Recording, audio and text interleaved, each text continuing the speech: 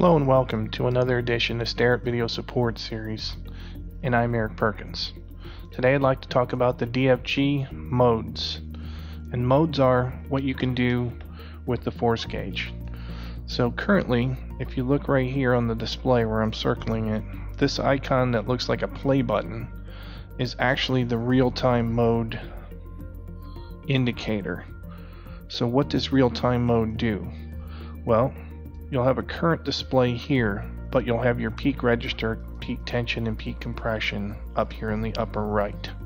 So let me move it to show you what I'm talking about. So there's peak compression.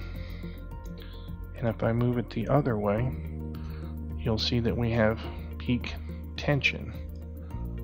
Now if I go back with our slide here, go back to 0, notice up in the display here it has froze the two peak readings, both tension and compression.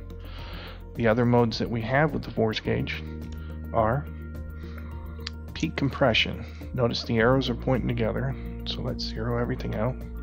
Again, arrows pointing down means you're in compression mode.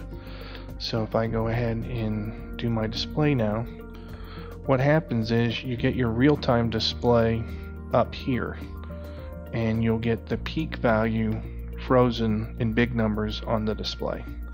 Same thing with compression, or tension. Let's look at that real quick. So notice the arrows pointing up, arrows pointing away. It's telling you it's in tension mode. So if I go in tension mode and then I go back, notice my real-time upper in the upper right is giving you a value, and my peak value is frozen in the center. That's the difference between real time and then peak compression and peak tension.